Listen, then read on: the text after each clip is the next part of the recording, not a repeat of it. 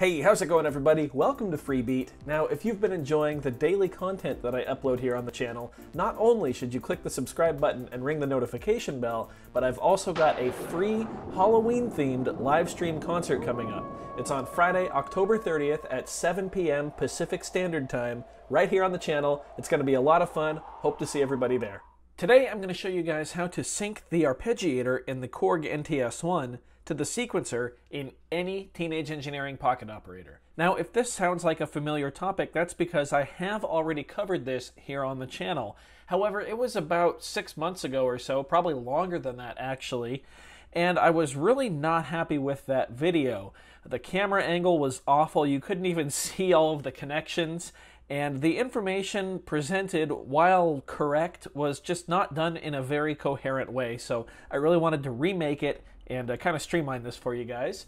So what you will need is obviously a Korg NTS-1 and any of the Teenage Engineering pocket operators. I'm using the P032 Tonic. You're also going to need two 1/8" or 3.5 millimeter auxiliary cables. And finally, you'll need a 3.5 millimeter or 1/8" stereo to TRS splitter. Now the reason we need this is because of how the pocket operators handle audio pass-through and sync. You see, the Korg NTS-1 has audio in right there, audio out via a headphone jack right there, and then has a separate pair of jacks for sync in and sync out.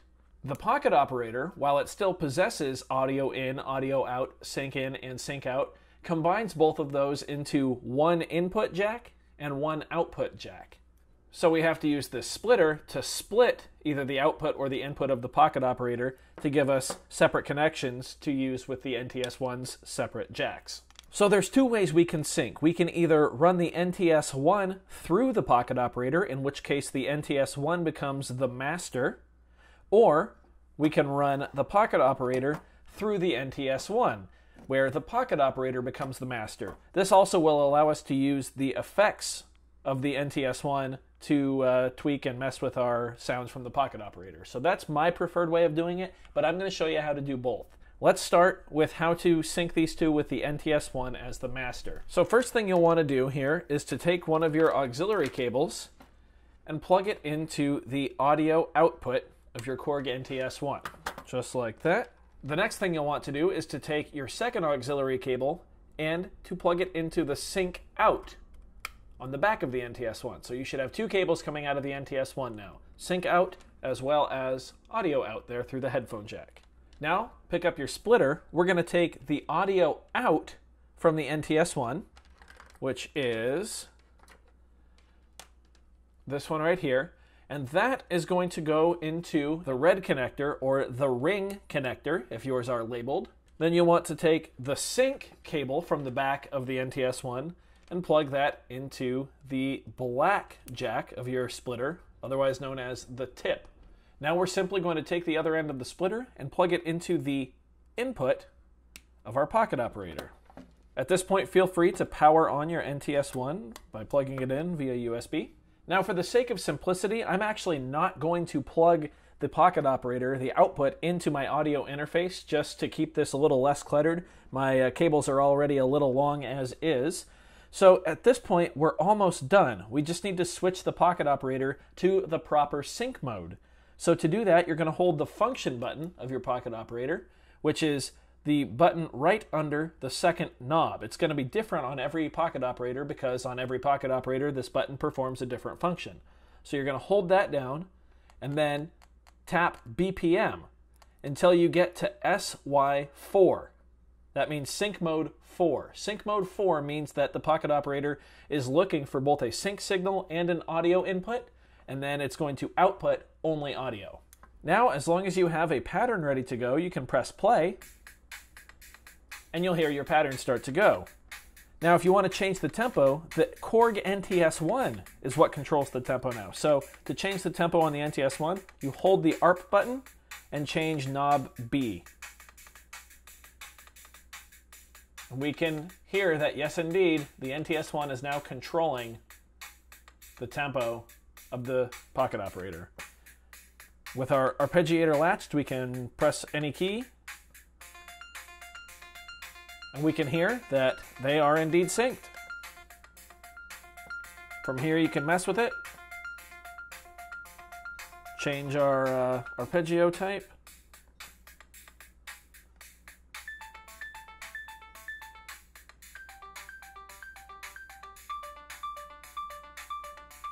And there you go. That is the first way to sync these. Next up, we're going to unplug everything, and I'll show you how I like to sync them with the pocket operator in charge. All right, so here we go. I'm going to flip-flop these, put the pocket operator on the left, and now we're basically going to do everything in reverse. So we're going to take our splitter, and we're going to plug it into the output of our pocket operator. And by the way, this splitter will be linked down in the description below. They're just a couple bucks. I recommend picking a few up. They're really handy to have on hand. All right, so now that we've got that plugged in, go ahead and grab one of your auxiliary cables. We're going to plug into the ring jack here, or the red one if yours is color-coded. And remember, red is our audio, so we're actually going to plug the other end of that cable into the back of the NTS-1, where it says audio in, right there. Okay, perfect. Now we're going to take our other auxiliary cable, plug it into the black jack of the splitter, and this time we're going to plug this into the sync in on the back of the NTS-1, which is right next to the audio in, right there. Perfect. From here we can power on our NTS-1 by once again plugging it in. There we go. Now we need to put our pocket operator into sync mode 1. So once again, hold the function button and tap BPM till we see SY1. That means the pocket operator is going to output both audio and a sync signal for the NTS-1 to listen to. Once again, I'm not going to plug the NTS-1 into my audio interface, just so it stays a little less cluttered for you guys, hopefully easier to follow. So now, of course, we can start a pattern on our pocket operator, and the pocket operator is in charge of the tempo, so we can hold BPM and use knob B here to change it. And if we latch the arpeggiator on the NTS-1 and start it, we can hear that they are synced.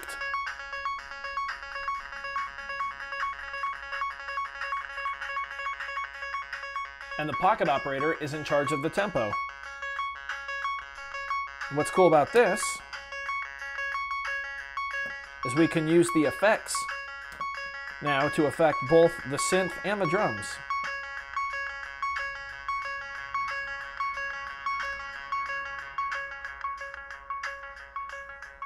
There we go.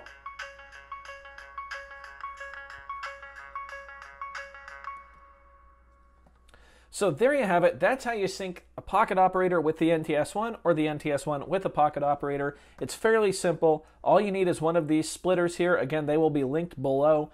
If you guys still have questions after this video, please feel free to leave them down in the comment section below, and I will do my best to get back to you. It's pretty simple once you understand it, but unfortunately my auxiliary cables are a little long, so this mess does still look a little confusing. Just realized my microphone and headphone cables for recording the video are in the shot too, so just ignore those. Again, if you have any questions, let me know. If you guys enjoyed this one, if you learned something, please go ahead and leave a like on the video. If not, you can leave a dislike. That's okay too. Doesn't hurt my feelings, just makes me try that much harder next time. Either way, be sure to hit that subscribe button, ring that notification bell. Thanks so much for being here. Thanks for watching. We'll see you next time. Bye.